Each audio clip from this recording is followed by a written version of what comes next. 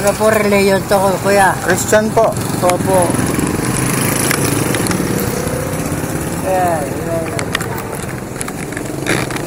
Christian po kaya?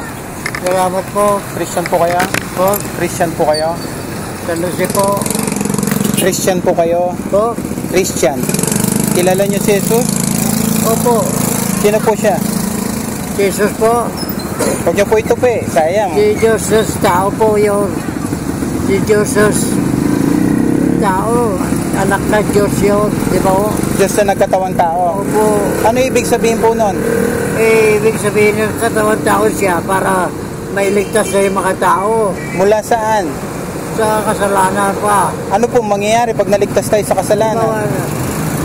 Nag-donate siya ng dugo para lang siya mailigtas niya yung mga Hindi, tao. namatay po siya. Opo. Hindi lang gano'n. Di ba yun? Diba, tama po ba yun? Alin po? Yun po sinabi ko Yes po. na tinubos niya sa kasalanan. Sa kamatayan ng tao. Kamatayan. Nagpapako siya sa cross, di ba? Ano pong kahulugan nun? Kaya nagpapasalamat ako dahil ako binibigyan ninyo ng karapatan na magsalita sa inyo. Opo. Hayaan nyo. Pagka babasahin ko po ito para maintindihan ko kung ano ibig sabihin. Po.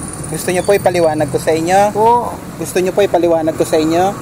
Alin po? Ito pong nakasulat po dito. Huwag na po. Alam ko na po yan eh. Ano po yung alam nyo? Ibig sabihin. Kasi mahinatig ako. Opo. Kaya babasahin ko ito bago ko matulog para manalangin ako sa Diyos na sana makatakbo ko na kagaya nyo na nagbibigay ng magandang sa akin. Sa inyo, makakain ako, binigyan nyo ako pera, pagkain na po. Hindi pa kayo kumakain? Hindi pa po, kaya yung po kung tinitirahan ko, bubo. Pagka kumita po ako, binibigyan ko yung matanda kasi nandun sa apo ko. Dalawa lang po kami. Dalawa na po ng anak ko yung bata sa akin. Nag-asawa na iba. Kaya palakad-lakad na po ako. Tiga-keso po ako. Wala po ako kamag-anak dito. Saan po kayo nakatira dito? Ito po sa likod ng simbahan ng San Jose. Kasi sa may sementeryo? Hindi po, bago dumating palayan. Di ba may mga kubo-kubo. Tapos nanguha na kakong matanda. Tinutulungan ng apo ko. Para pagkadating ko, may pera ako, bibili ako bigas. Wala po eh. Yun po kinabubuhay namin, kuya. Mahirap lang ka talaga. Well, narinig sa tao. Kaya mayaman, kaya mabuti, pare-pareho po tayo mamamatay. Opo. Kaya lang ang tanong is kung saan kayo mapupunta. May pag-asa po ba kayo pag namatay kayo? Kanino, saan po yung pag-asa nyo pag namatay kayo? Saan kayo mapupunta? Hindi ko matiyak sa sarili ko kasi... Gusto nyo po makatiyak? Siyempre, gusto ko hindi sa impyerno, di ba? Kaya lang. Kahit sino pong magnanakaw o kriminal ayaw sa impyerno. Pero, gusto nila sa langit. Pero, patuloy sila sa kasamaan nila.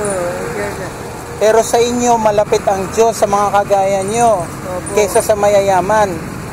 Mas malapit po sa inyong Panginoon. Kaya po siguro ako napadaan dito, galing pa ako ng Badya, Bukawi. Naghahanap ako ng mabibigyan yan. Gusto ko po ipaliwanag sa inyo na naparito po ang Panginoon para bigyan kayo ng pag-asa sa araw na mamatay kayo na alam nyo kung saan kayo mapupunta. Hindi dahil sa kabutihan nyo, hindi dahil sa relihiyon, kundi dahil tinapos na ng Panginoong Jesus yung kailangan nating gawin, yung mamatay. Siya yung namatay, imbis na kayo. Siya yung nagbayad ng kasalanan nyo, lahat ng pagsisinungaling nyo, lahat ng kasamaan na ginawa nyo sa buong buhay nyo na hindi ko alam, na kayo lang nakaalam, binayaran niya yon na imbis kayong mamatay, siyang namatay. Kaya pag maniwala kayo doon at magtiwala kayo na binayaran na niya, mapupunta kayo sa kanya kapag namatay po kayo. Hindi po dahil sa relihiyon. Dahil marami pong ipokrito sa relihiyon ngayon. Pero sino ba ang pumapansin sa inyo dito? Sino ba ang taong pumapansin sa inyo dito? Yung mga... Kaya nga, wala po sa tingin nyo ba yung mga taong yan hindi nagsisimba? Oo. Sa tingin nyo po ba yung mga taong yan hindi nagsisimba? Nagsisimba po yan. Opo. Pero wala naman silang pakialam sa inyo. Kuya, hindi kayo paniniwala. Nandun po ako sa may harapan ng simbahan. Nagsisimba sila pero sinungaling. Sabihin wala silang pera. Hindi ako paniniwala eh. Galing sila sa simbahan, sabihin sila. Nasabihin nila, wala nga kami pamasahe. Galing sila sa simbahan at bubulan, nagsisinungaling sila. Mali yun. Bakit mo sasabihin wala ka pera? Yung itsura mo na wala ka pera? Hindi maniwala ako sa'yo. Yun nga po, gusgusin na katawan eh. May pera pa eh, sila pa. Hindi ako maniniwala. Kaya nga sabi ko sa inyo, yung mga nagsisimba, sinungaling. Yan nga po, sinasabi ko sa inyo, tama po kayo. Kasi dati, simba ako ng simba, pero kung ano-anong kagaguhan ginagawa ko naman din. Pakita sa uli yung kalaban simba eh. Opo. Hindi sa puso. Wala sa pamumuhay. Opo, pakita sa ula. Kaya mali po yun eh. Ako po kuya, hindi nyo na itatanong. May edad na po ko. Mukha naman po. 76 na po ako. Pinagkakalooban pa ako ng Diyos sa lakas. Tama. Para mabuhay ko yung akin na po. Kaya bito napapaiyak ako. Paano pag ako nawala? Paano yung apo ko?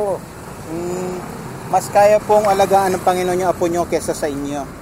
Kesa kaya nyo alagaan. Opo, tama po yun. Kaya Ibig sabihin, nakakaawa. No, naiintindihan ko po. May anak din po ako. Marami po nagbibigay sa akin ng 3,000.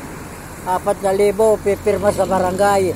Kanya na yung bata. Hindi po, ay ako po, nangailangan ako ng pera, pero hindi ko po pwede ipamigay itong bata. Ano yung sapatos?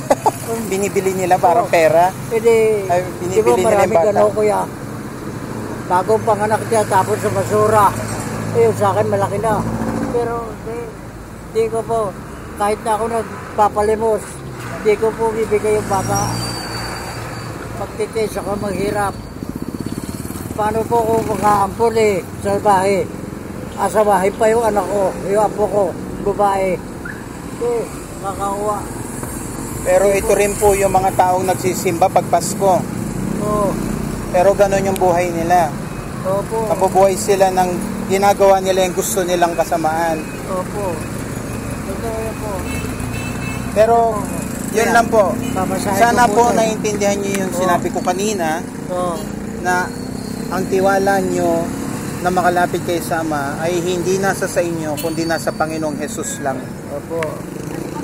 Hindi po sa relihiyon. Hindi po sa relihiyon. Kahit sinong tao pwedeng magpakareliyoso gaya na sinabi nyo. Pero yung bunga ng buhay nila wala namang maipakita. Kaya natago ko ito para... Ano pong pangalan nyo, sir? Po. Yes po, kayo po. Salamat po. Ay, ingatan po kayo. Tama na kuya.